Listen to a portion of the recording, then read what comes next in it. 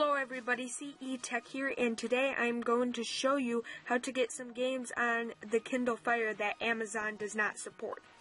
Personally, I love the Kindle Fire. I think it's great in every way except the game store absolutely sucks on it.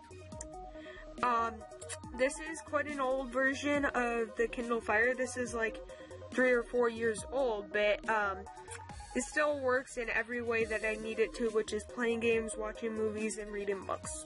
So, why get a new one? But anyways, it should work on any newer one as well. What you do is you go on the internet, and you type in one mobile market. Didn't mean for that dot to go there, but one mobile market, there we go. I set Google as my search engine because I hate Bing, but anyways, so you can just click on one of these. That's not the one I wanted. I didn't want feedback. I wanted that one. So here we go. Here it is, one mobile market. Just hit download. And then we hit download file, confirm. Then we just wait, starting download. Wait a few seconds while the download loads. One mobile market complete.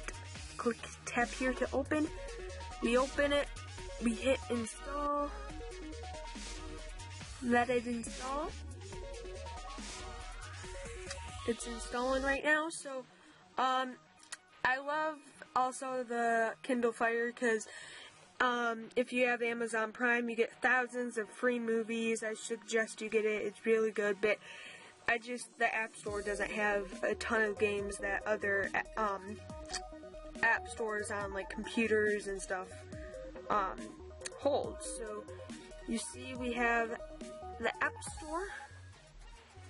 Flip this way, hit enter, and there you go. Let's just, you can get a ton of games that aren't on Kindle, such as like Clash of Clans,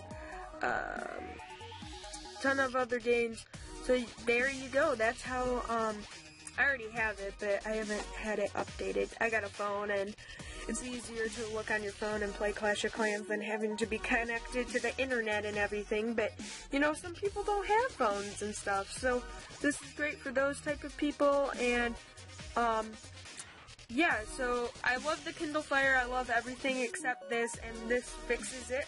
So get one mobile market if you have a Kindle Fire.